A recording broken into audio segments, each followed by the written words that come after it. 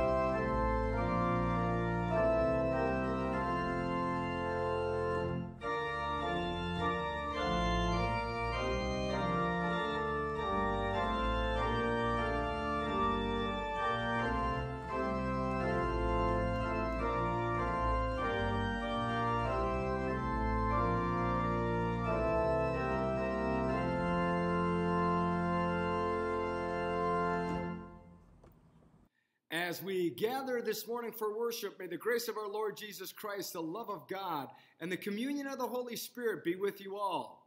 Let's pray. Good and gracious God, provider of all good things, you bless us with an abundance, God. You give us so much, and we are to enjoy these things, and they are given to us as a blessing so that we can not only raise our families, support ourselves, but also that we have these possessions, these things, to be a blessing to others, to share what you have first given to us. So, Lord, teach us not to be greedy, but teach us to have a heart, a servant's heart, a heart that is willing to give and to share. As we gather together here, send your Holy Spirit upon us, God, that we can leave this place inspired, fit for life, financially fit as we live out our lives. Bless our time. In Jesus' mighty name we pray. Amen. Today's reading is taken from the Gospel of Matthew, the 6th chapter, the 24th verse.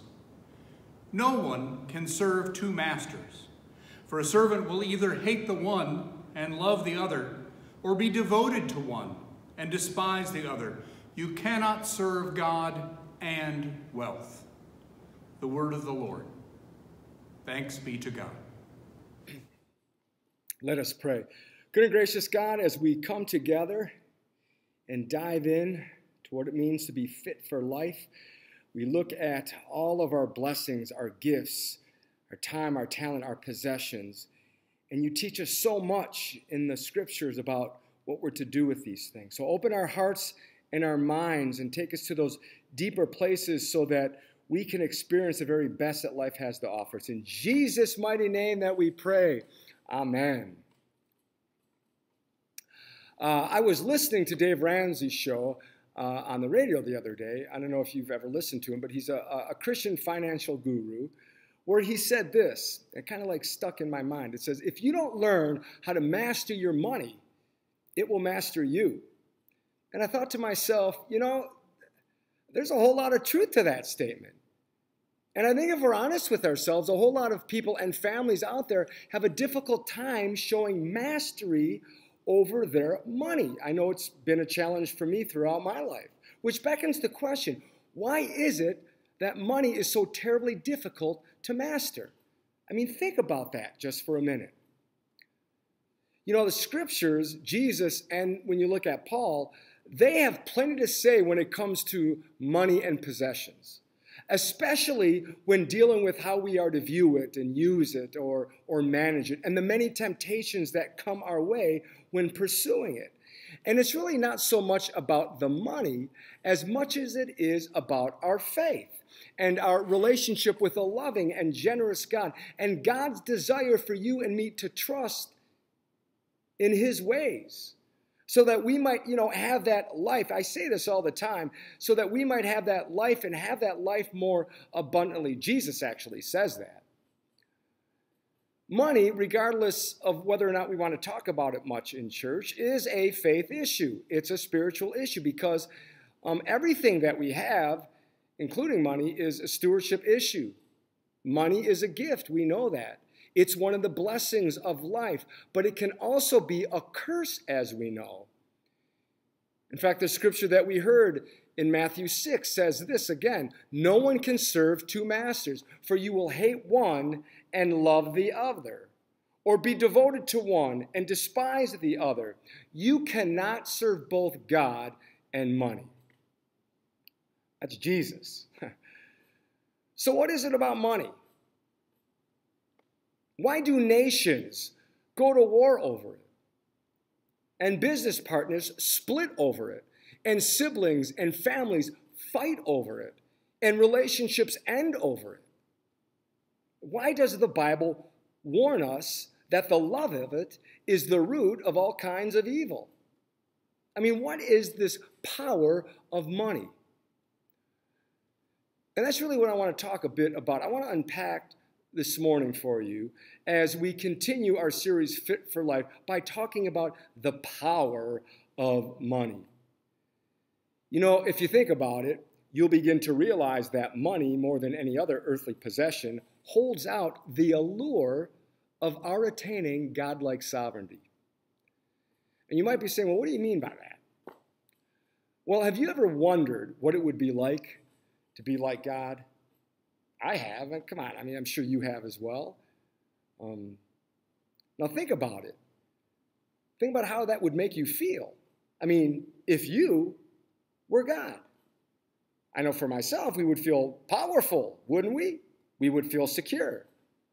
I'm sure that we would feel independent and free and influential and in control. I mean, see, that was the temptation in the garden with Adam and Eve, wasn't it? Eat the apple, your eyes will be open, and you will be like God. That's what Genesis says. Now, here's another question to think about to prove my point. If you won $100 million in the lottery next week, which is an unfathomable amount of money, how would that make you feel? Besides saying, oh my God, I just won $100 million bucks. I'm sure the money would make you feel a little more powerful than you currently feel. And maybe a little bit more secure about your future.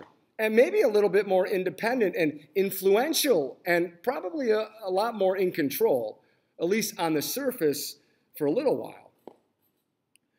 You see, part of the allure of money is that it promises that it will do something for us if we just get more and more and more of it. It promises that it's going to give us a measure of power and security and freedom and influence.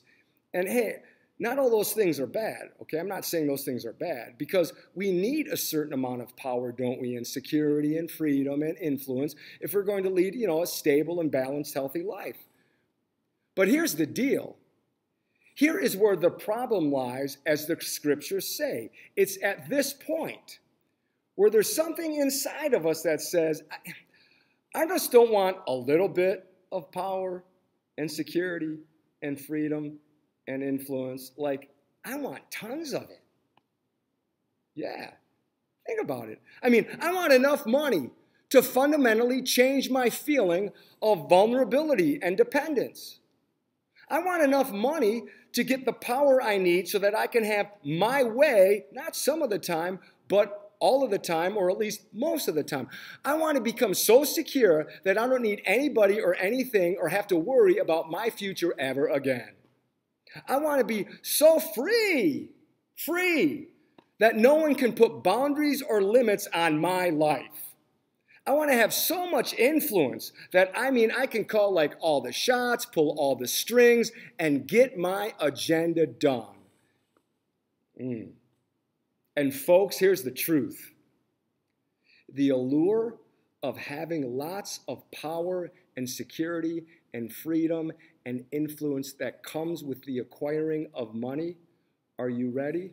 Maybe you've never seen it this way, is actually a deep down desire to have godlike status. It is. As hard as that is to accept, strip it away, and that's what we have. Money tempts us to want to become kind of like our own God. You say, think about it. If I had enough money and power that goes with it, then I'm the master of my own destiny. And then there's no need for God, is there? And as I said, that was the deal in the garden with Adam and Eve. What's wrong with the apple? They just wanted to be like God, it said. Remember? Having God-like status. The Bible reminds us that this lust after money is one of the deadliest spiritual diseases a person can get infected with. It can wreck a person's life and imperil their eternity.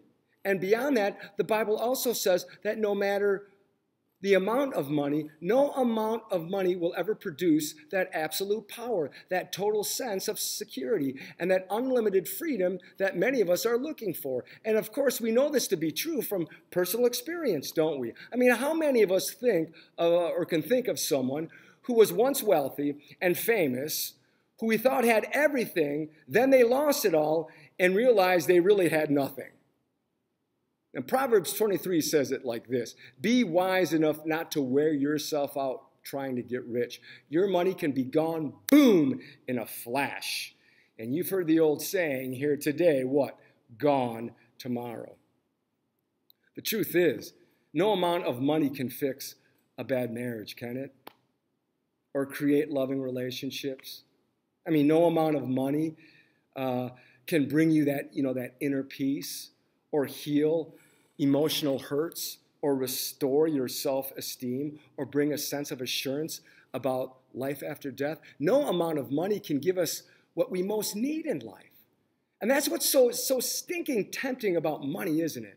Money always oversells itself and ultimately never really delivers the goods, does it? And why Jesus says that money is the one power that most tempts us away from God. If you remember when Jesus was tempted, Satan used all of that power and that money stuff to get him to submit to him.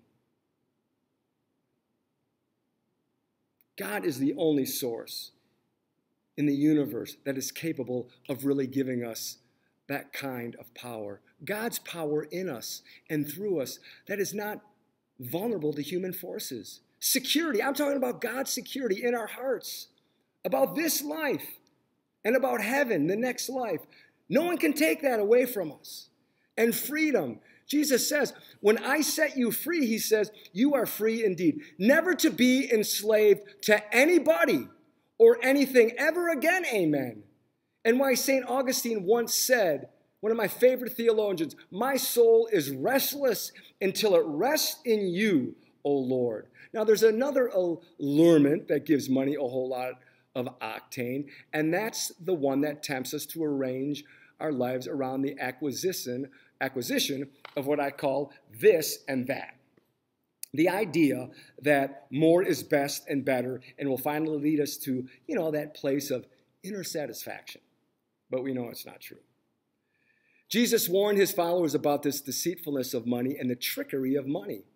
And you see, part of what Jesus had in mind is what we call the never-ending quest for this and that. It's something that plagues most of us, if not all of us, and it begins at a very young age. And I can remember experiencing it maybe for the first time when I was around 6 years old. Now, when I was 6, I had an old beat-up bike, and I remember I was cruising around the neighborhood one day when all of a sudden my best friend came down the driveway with a brand spanking new blue banana seat Schwinn. I mean, that thing was sweet. And I remember thinking to myself, I would never ask or want anything else ever. I mean, I would be the happiest little camper on the face of this planet if I could have a bike just like that. Well, on my 7th birthday, my parents got me a brand new blue Schwinn banana seat bike, but mine had a water bottle attachment. Remember that? It was nice. And I rode around on that bike like I was it. Woo! For about 2 weeks. Until the kid down the street cruised by with his brand new mini bike. I mean, that thing was like awesome. And I began to wonder if my bike was the ultimate it in my life. There must be more, I thought. When I was about 15, I saved enough money to buy a brand new Skidoo 9500 Blizzard. I mean, this thing was it, let me tell you. It was the ultimate dream machine. It was the ultimate muscle sled until the next year, of course, when my cousin bought a new black sleek Yamaha Phaser with a new monoshock suspension. I mean, wow, you want to talk about awesome. I looked at mine, I looked at his, and then back at mine, and then at his, and remember thinking this or that. Wait a second, this isn't it. That is it. As a sophomore, I remember thinking, if I could just make the varsity baseball team, man, that would be it. Stud on campus. I did, but that wasn't it either, because I wasn't stud on campus, that's for sure. It wasn't until I became a senior that I found out what it was. It was being able to date Jennifer McGrath. She was so nice and kind and sweet, pretty. She had blonde hair. And I thought, boy, if I could just date her, that would be it. And I don't know, good fortune, sympathy, who knows. I did, but only for a few months before she dumped me. So obviously, I wasn't it, right? Now, you know why some of us are kind of chuckling? Because we know about this never-ending quest for it, don't we? We remember saying, if I could just get into that college, I would never want anything else. If I could just land that job, work at that company, bear that title, make this amount of money, live in that house, buy that toy, I'm telling you, woohoo, that would be it. I know it. Until, of course, you get it and you go, it's not really it. It's crazy, isn't it? I mean, how much money do we have to have, or toys or stuff, until we finally say it is not really it? So the challenge for all of us this morning is, have we settled our never-ending quest for it? Or are we just $10,000 away from it? Or are we just that position away from it? Or the car, the vacation away from it? Because the deal is, it really doesn't have anything to do with how much we have or don't have. See, discovering it has nothing to do with with all that stuff. It has to do with living in God's will. That's the better life. Living in His hope, trusting in God's love and grace and forgiveness, trusting in God's peace and contentment, God's purpose for your life, and then doing it with all of your heart and doing it in a community with people that you love. Because it's in serving God and others that we discover real joy and true significance in our lives. That's it. You know what it is? I believe it's seeing our kids learning about the love of Jesus here at Zion. It is providing blankets and socks and clothing for those in our community who are in need and the ministries that we support. It is working for human rights and peace and justice for our brothers and sisters who are in need, saying, you do matter to God, and God loves you, and we are here as a witness to that. It is going to Puerto Rico and sharing the love and hope that we have in Jesus Christ. It is sharing your time and your talents and money as we continue to grow and envision new ministries that are reaching out and meeting the needs and changing lives. It is the love and support that we feel in this place at Zion and the family and friends that we have in this community, this church here, that means so much to us. And the ultimate is, are you ready?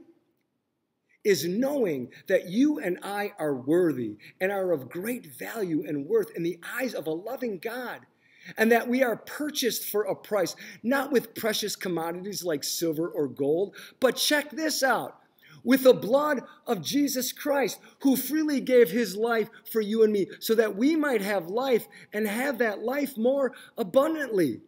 Amen? That's it. Turn to the person next to you and tell them, Jesus is it. Jesus is it. And you see, those things are free. And they are available to the homeless guy on the street as well as the woman who's on Wall Street. I love what the prophet Isaiah says. Everyone who thirsts, come to the waters. If you have no money, come and buy and eat and buy and drink wine and milk without money, without cost. God says, come to me. You know, Jesus says that as well in Matthew.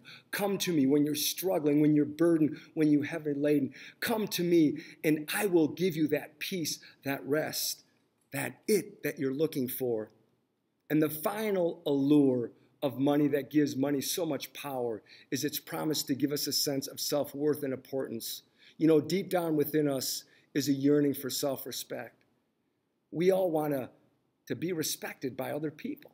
I mean, think about it when you were just a kid on the playground at school. Remember trying to figure out ways to establish a sense of being a somebody? Remember trying to be the fastest runner, maybe the best jump roper, or maybe a cheerleader, or maybe king of the hill, the first one chosen for baseball. See, all of that was an attempt to settle that nagging question deep down within us. Am I okay? And do others think so? I mean, all of us on the playground wanted somehow to feel like we were a somebody. Now, roll the tape 30 or 40 years ahead in a society like the one that we live in. And how do you get to feel like you're a somebody? What do the advertisers tell us? What do we see implied in the media and in the entertainment industry and by society that has been, folks, duped? They tell us we will be a somebody if we live in a certain size house, in the right neighborhood, and wear a certain type of clothing with appropriate labels, drive a certain kind of a car with the right insignias, you know, dine in the nice spots and join this club or that club, and vacation in the right places. That's what they say, and a whole lot of other stuff. Well, how are we going to get that all done apart from making and spending a whole lot of money? So what do? We arrange our lives around a mad scramble for that which we think will someday help us feel like a somebody, only to realize that in spite of all of the energy we invested and all the money that we made and spent and all the symbols we have surrounded ourselves in, guess what? We still don't feel any different about ourselves than we did as little kids on that playground. Am I right? And what about all those people we thought who were going to respect us along the way? You know, sooner or later, We have to call this whole deal precisely what Solomon called it back in the book of Ecclesiastes, vanity, which is one of the deadly sins. It's all vanity. The Bible says it's like chasing the wind. You will spend a lifetime doing this and that and coming up with zero. Chasing money is like chasing the wind, he says. It's all vanity. It will never make you a somebody. It's a dead-end road. But instead, I want to challenge you this morning. Open your heart and your mind to your true worth. I want you to hear this loud and clear, because some of you might not feel this way. You are a somebody because of Jesus Christ and what he did for you. I don't care where you find yourself or what you've done. You're his chosen one, who is highly favored, his beloved, the apple of his eye, a masterpiece, someone who was worth dying for. You are a somebody, Jesus says. So be aware of the allure and the power of money, because rarely does it deliver what it promises. It will never make you completely secure or satisfy your soul. And it will never make you really feel like a somebody, because only God can do those things. Because our souls are indeed restless until they rest in you, O Lord. God, thank you so much for reminding us that we are loved deeply, and that ultimate satisfaction and peace and contentment and all the things that our hearts desire can be found in you. Continue, Lord, to teach us that money is a gift, it's a treasure, but it's to be used and in ways that, yes, we provide for ourselves and we can enjoy life, but it's also to be used to give away, to help others. May we not, Lord, go after money in ways that pulls us from you. Teach us to be good stewards, financially fit. In Jesus' mighty name we pray. Amen. We continue with the hymn.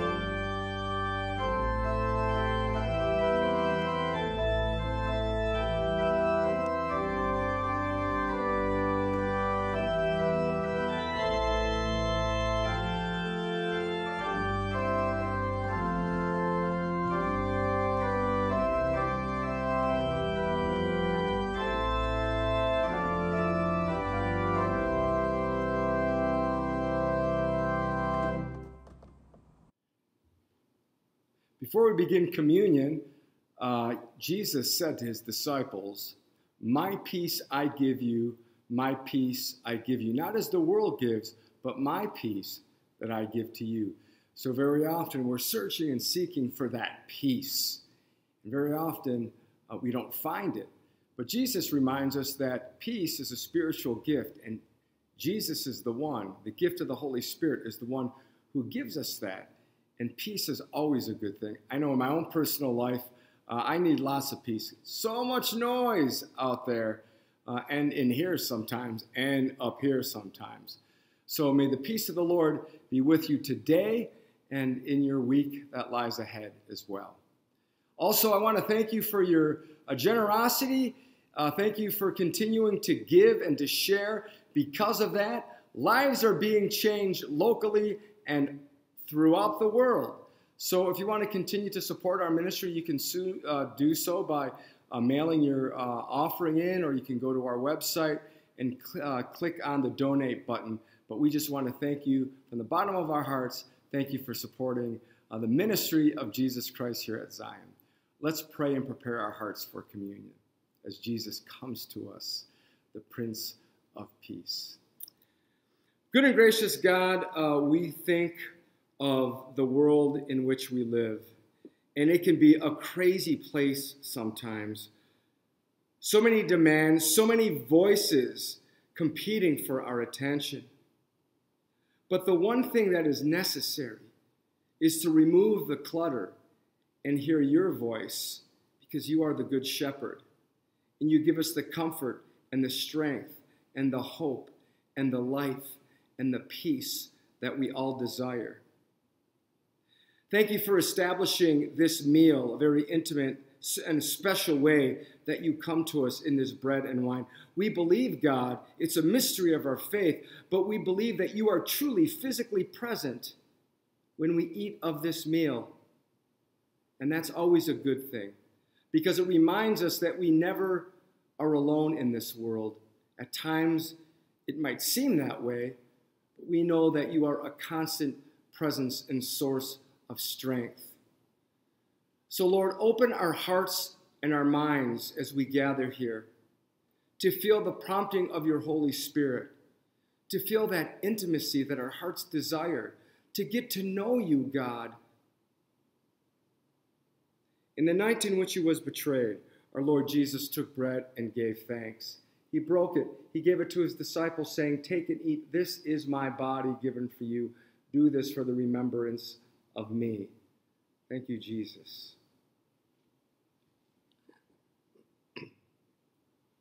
Again, after supper, he took the cup and he gave thanks.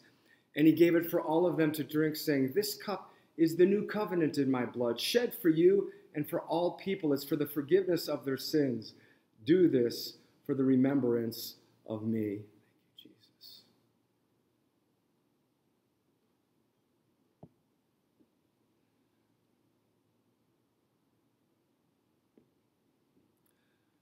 Lord, thank you for gathering us here on this beautiful morning, that we can come and we can worship you, to give you thanks, to call upon you in time of need, but also to give you thanks.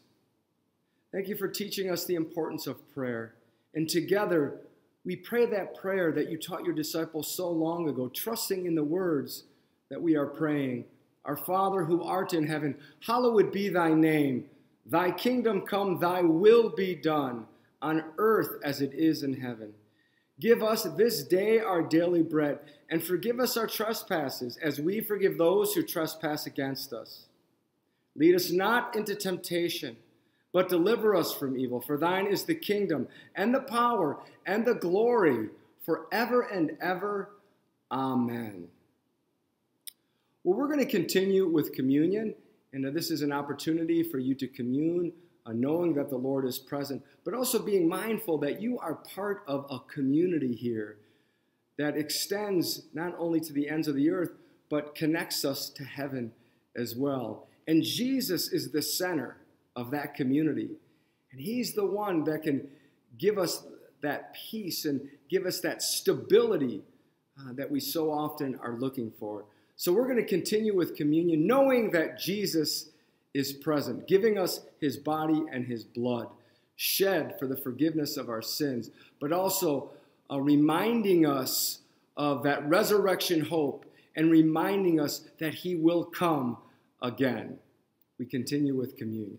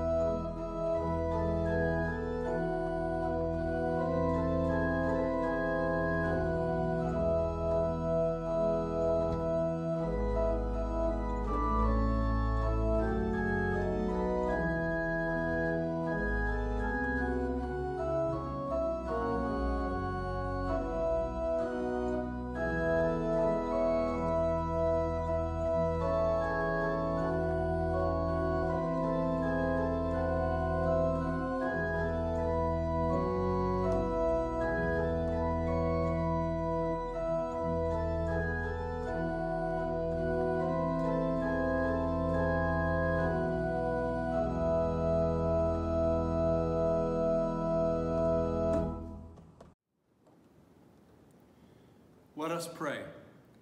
Pour out upon us the spirit of your love, O Lord, and unite the wills of those whom you have fed with one heavenly food. Through Jesus Christ our Lord. Amen. Let us come before the triune God in prayer. I will end each petition with, Lord, in your mercy, and I invite you to respond, hear our prayer. Holy God, you gather your people from east and west, north and south. We pray for the mission of the church throughout the world, that your steadfast love may be made known to all peoples. We remember our sisters and brothers in San Juan, Puerto Rico, in Uganda, and our companion synods in Jordan and Tanzania. Lord, in your mercy, hear our prayer. You laid the foundations of the earth, and the waters are the womb of all creation. The morning stars sing your name, and all creation shouts for joy. We pray for your blessed creation, that it may continue to flourish and magnify your glory. Lord, in your mercy, hear our prayer. You keep watch over all nations. We pray for countries experiencing violence, hunger, and unrest, especially Myanmar, Israel, Gaza, and the West Bank, Nicaragua, Venezuela, Ethiopia, and Eritrea. Guide worldwide and local community organizations in their efforts to establish safety and justice. Lord, in your mercy, hear our prayer. Lord, you are close to the brokenhearted and near to those in distress. We pray for those who are experiencing oppression. Liberate us from systems and chains that bind us. Remove the barriers that separate us from one another.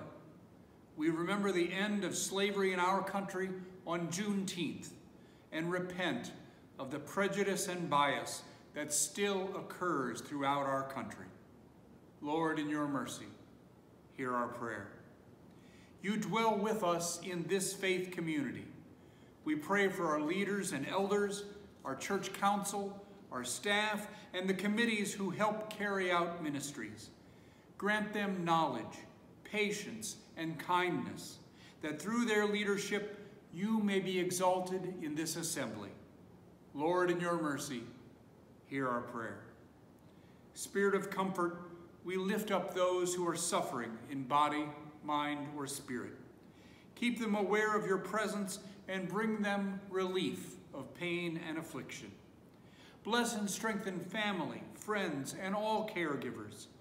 We lift up those on our prayer list and those on our hearts, whom we name aloud or silently.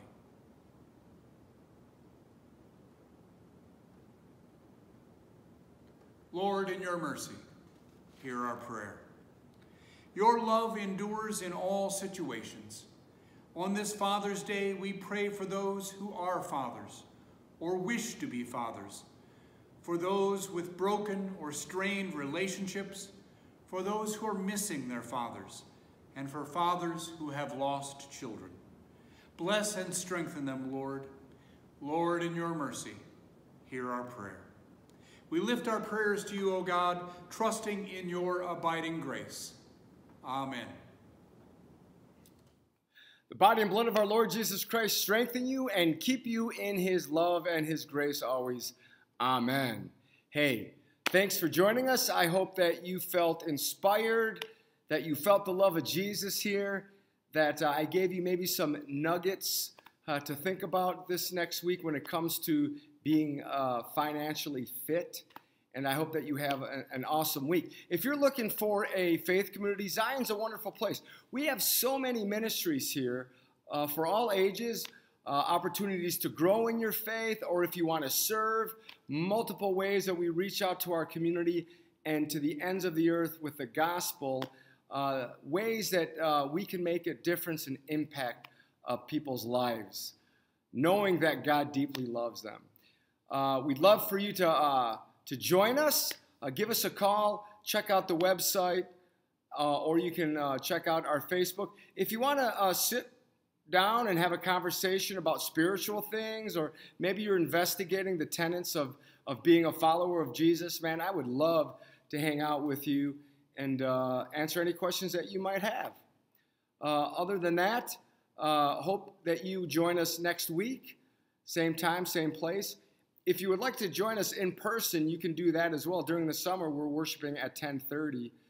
We'd love for you to come here and meet the wonderful people here at Zion. Other than that, I hope that you have a great week. Go out and make it a great week. And remember that God loves you deeply. I want to send you off with a blessing. Brothers and sisters in Christ, may the Lord bless you and keep you. May the Lord make his face shine upon you and be gracious to you. And may the Lord look upon you with his favor and give you his peace. Shalom in Hebrew, meaning total well-being, mind, body, spirit, in the name of the Father, Son, and Holy Spirit. See you next week.